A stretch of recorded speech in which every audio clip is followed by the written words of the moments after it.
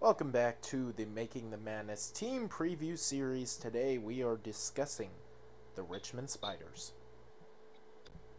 The starters for the A10 favorites coming into the season will be point guard Jacob Gilliard at the 2, Blake Francis at the 3, sharpshooter Nick Sherrod at the 4, Nathan Kao, and at the 5, Grant Golden. Yeah, just looking at this team, I really like the backcourt. Jacob Gilliard is a superstar. He's the guy you want, in terms of winning. He brings winning to the team.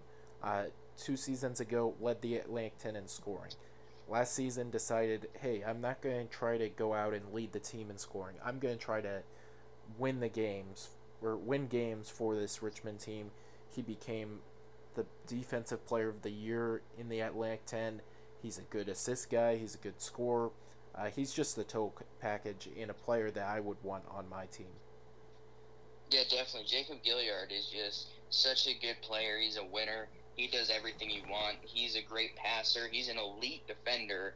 I believe he led the country in steals last season, 3.2. You hear a lot of people hype up Fats Russell, and Fats Russell is a solid player, good player, I'd even say.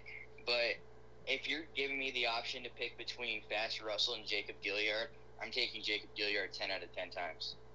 Yeah, I don't think that's a question I'm going to debate much because I would say I would also be taking Jacob Gilliard. Blake Francis versus Fats Russell might be a different thing. Francis is certainly a good scorer. He really took over as the main guy, at least scoring wise, for this Richmond team. Led the team with 17.7 points per game. He's just a really good overall, scorer, shooter, and he's someone that obviously is going to be big for this team. And then they have Nick Sherrod as well at the guard spot, who's an elite shooter. That's a three-headed monster that most teams just don't have. Yeah, definitely. Francis coming into his first season for the Spiders last year after spending 2 seasons at Wagner. He shot 36% from deep last season, led the Spiders in scoring. You look at the change from 2018 to 2019 to 2019-2020. What's the biggest difference? They added Blake Francis. And then at the 5, Grant Golden, his stats don't look like, he's as impactful as he actually is. They run a lot of offense through him, too. He's a great passer. And his points per game, he's another guy whose points per game went down and the team got better. The unselfishness and continuity of this team is something you can't teach. Wanting to win rather than having individual accolades and stats is something that'll carry you, a lot. And you look at last season, the National Player of the Year was Obi Toppin. He had worse stats than Luka Garza, but his team was better, and he won National Player of the Year. I would put Jacob Gilliard firmly in the National Player of the Year race, and I could see Gilliard, Golden, Francis even being all A10 first-team guys this year. Yeah, and you mentioned with Grant Golden, he's just he's a good interior scorer. He's really efficient as well. He's a good free throw shooter, and then he's a good rebounder. You mentioned he can pass, he can block shots, he can force turnovers. He's a big man you want on the team. And then Nathan Kao is a kind of undersized 4-man, but he's going to be really good for this team. He's not really a 3-point shooter, but he's a good free throw shooter. He's a good, he's an efficient scorer inside. So he's someone that can, as a fifth option, he's not a bad fifth option on any team. Yeah, KO, another senior. This is a team with 5 senior starters. This is a team that can absolutely make a Final Four this season, and the Spiders need to be on your radar entering the season. Coming off the bench for the Richmond Spiders will be Tyler Burton, Andre Gustafsson, Connor Crabtree, Andre Weir, and Dehe Bailey.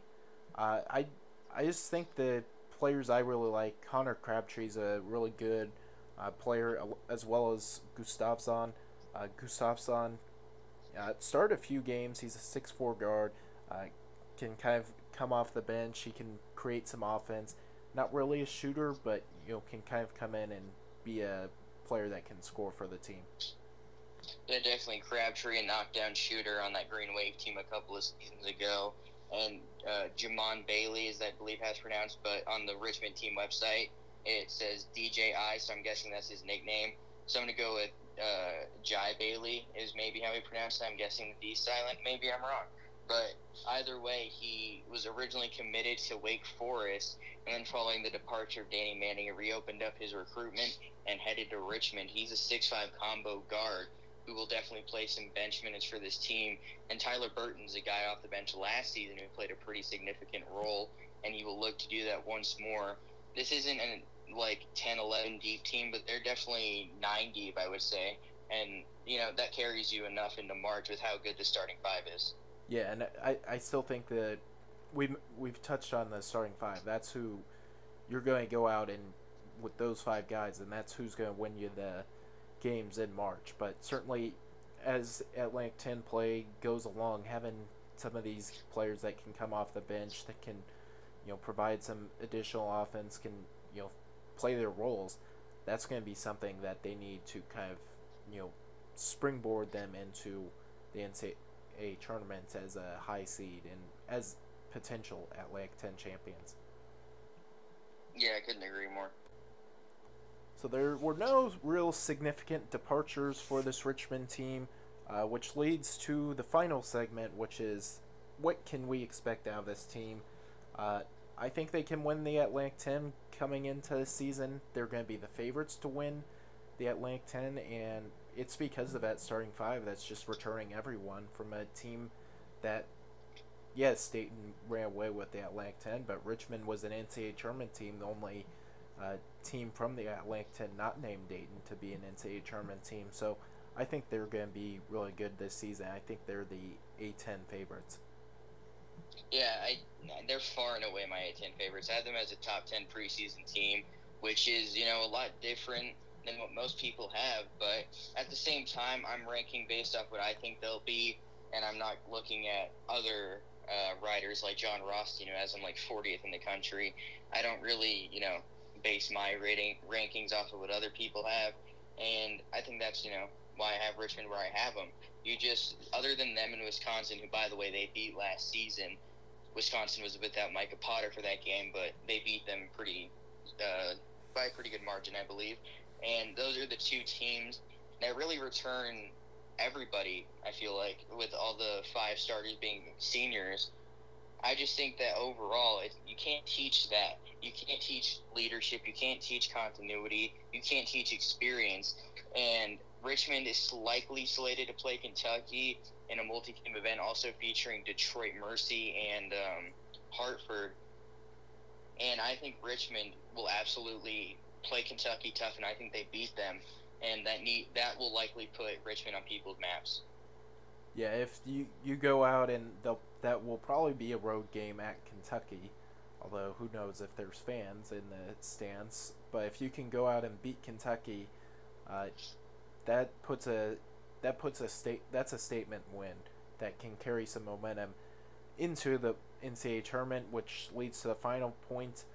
You've said you have them as a top 10 team. Can they make the Final Four this season? Absolutely, I think they can make the Final Four.